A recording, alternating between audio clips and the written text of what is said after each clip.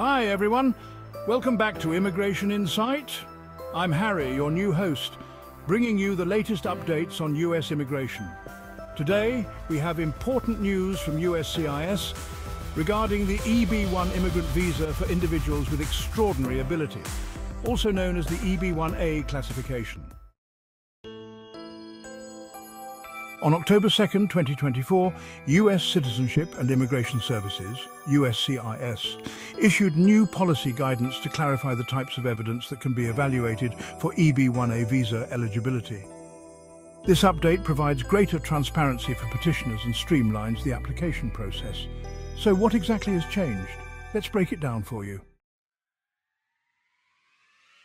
First, USCIS has confirmed that team awards, those earned as part of a group, can now be considered under the criterion for lesser nationally or internationally recognized prizes or awards for excellence.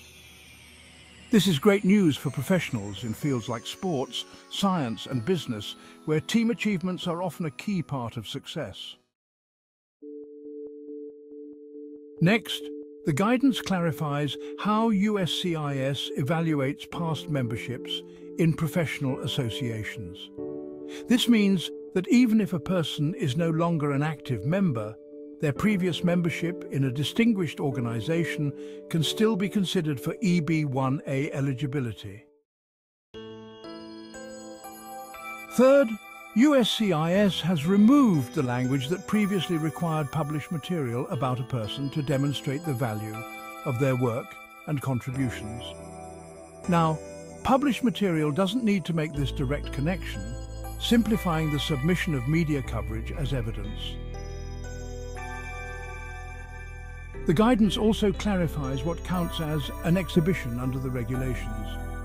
While an exhibition generally refers to a public display, USCIS has stated that for the purposes of the EB-1A visa, they will only consider artistic exhibitions, unless comparable evidence is provided for non-artistic fields.